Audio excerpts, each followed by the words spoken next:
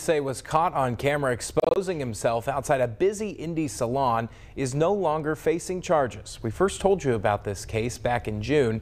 Tonight, CBS 4's Michael Van Scoik sat down with the salon owner and shares her frustrations and her message to other local women.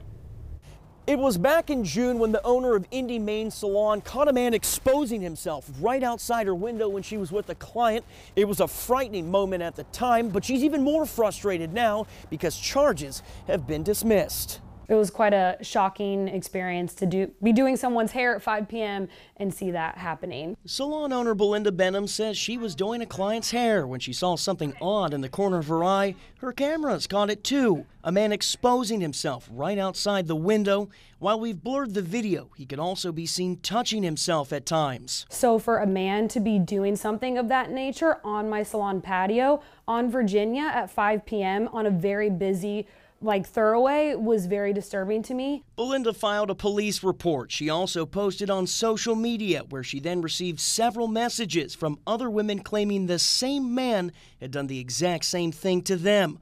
Police arrested the man they say was responsible, and he was charged with public nudity. 6 months later, the case was dismissed. So I can't help but feel a little frustrated about that. According to the Marion County prosecutor, the man entered a pretrial diversion program, which is why the charges were dropped. There are some statutes that have to be complied with, but generally it looks a lot like probation, except you do not have to have a conviction entered on your record and your case ends up getting dismissed. Attorney John Tompkins, who isn't affiliated with this case, says pretrial diversions also usually come with a fee. But Belinda says she's still disappointed, especially since others also claim they've had similar run-ins with the same man.